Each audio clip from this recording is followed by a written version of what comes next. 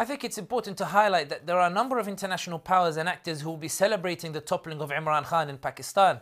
Among them are Saudi Arabia, the UAE and the European far right, who have been exceptionally uncomfortable with Imran Khan's loud and outspoken defense of Islam and the implications of his soaring popularity in the Muslim world in a period in which they are seeking to de-Islamize their societies and move away from Islamic influences. Saudi Arabia's Mohammed bin Salman is in the midst of de-Islamizing the kingdom and has shifted his foreign policy priorities accordingly. When Israel stormed the Al-Aqsa Mosque and bombarded Gaza last year, Saudi media backed the Israeli narrative and blamed the Palestinians, while Imran Khan lambasted the Israeli oppression. When France's Macron defended the cartoons ridiculing the Prophet Muhammad sallallahu alaihi wasallam and then proceeded to pass a range of draconian laws restricting the freedoms of French Muslims, the UAE insisted Macron was correct to do so in the interest of French national security, while Imran Khan criticized Macron and delivered a historic speech in the UN denouncing Islamophobia and the role of states in exacerbating it.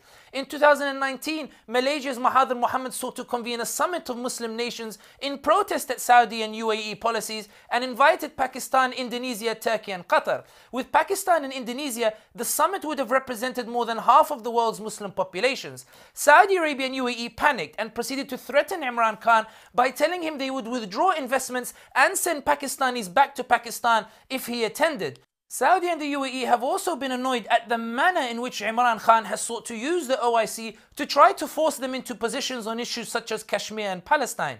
Saudi and the UAE are pursuing closer ties with both India and Israel and are keen not to antagonize either. Both have sought to disassociate from these Muslim issues and separate them from national interest. Yet Imran Khan has consistently sought to push the OIC into public positions that they would rather avoid.